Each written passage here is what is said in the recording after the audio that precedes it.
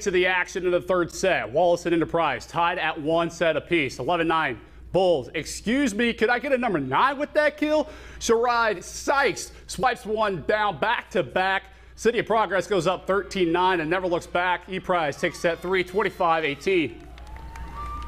Fourth set, the Circle City starts strong with a touch of Ryan Shoemaker. The Weevils go on a 6-1 run.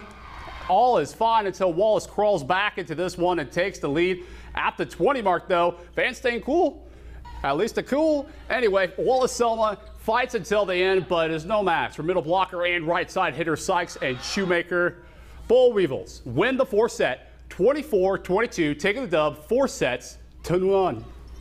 We're just so excited to be able to bring this program back to life after so many years and just give the opportunity to all these local girls to play volleyball and just get these families out here watching us and supporting us. Today was a great win for us, and we're super excited to be 2-0.